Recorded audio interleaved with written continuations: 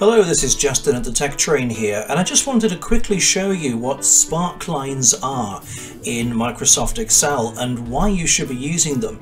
I have here a spreadsheet that shows you a number of scores for students over a period of time, and whilst that information is useful, it's not helpful to see a pattern really in how students are progressing. Are the scores going up? Are they going down? Are they plateauing out or something? So it's hard to see a pattern. The solutions generally are either produce loads of conditional formatting, which gets a bit messy, or produce graphs, but then you end up with loads and loads of graphs everywhere, and that gets difficult. Instead, have a look at this. So on the right hand side now in column M, we have some little graphs, one for each row, and these graphs are actually inside the cell. So those graphs are not separate graphs that I've moved on and positioned, they're simply right there in that cell. And we can see at a glance now that this student here, Alice, is generally on an upward trend. We can see Ben here was a bit all over the place, had a really low period, then seemed to generally increase. David, you can see, is generally on an up path. That's good. We might be a bit worried about Harry and wondering what on earth's going on in these two periods of his life. So it's a really good little tool. I'm going to show you how to do that, and it is dead simple. So I'm going to get rid of that column now and start again. So what you need to do is click on the cell where you want the sparkline, which is simply another name for tiny miniature graph, if you like.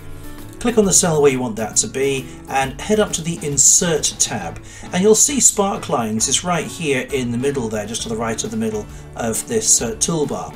I'm going to choose line, which is the one that you'll probably most often use. So click on line, and then it says where's the data for this. You can type that in or click on the little arrow and then highlight the row of data that you want to appear in the graph.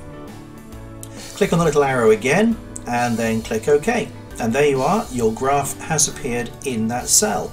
And in fact, it's so good we can grab the little replication tool on the bottom right corner of that cell and just go all the way down and have the entire table then created with these little graphs. We can format these. So if we highlight these, you can see the Sparkline Tools Design tab pops up, and there are various options. You've got the option to choose the color of the Sparkline graph. You've also got things such as the high point, so you can select that option, and then you'll see on each graph where their high point was. So you can see Harry here was right at the beginning, and he's gone downhill ever since, whereas Alice, her high point is the most recent test, so that's reassuring. You can change the marker color, so you can change the high point to green perhaps, and the low point could be blue.